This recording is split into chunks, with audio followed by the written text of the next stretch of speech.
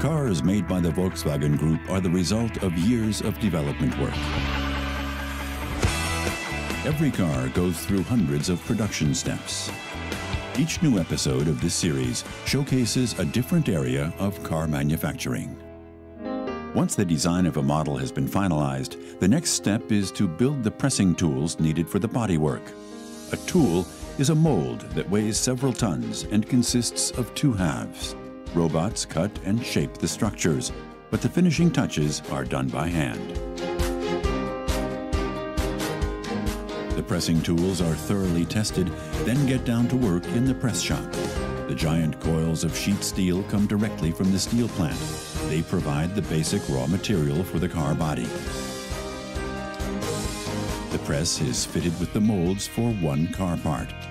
Then the giant machine is set in motion.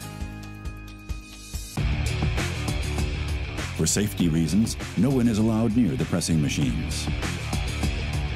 Each car's millimeter-thin lines require the highest possible precision during the pressing process, and the machines quite literally work under tons of pressure. Robot arms transport the steel sheets from one mold to the next. All tools in the pressing cycle work on the same body part, one after the other, to shape the body design in several steps. The finished parts are then destacked using ergonomic aids. The press shop is the only place where traditional series production lives on.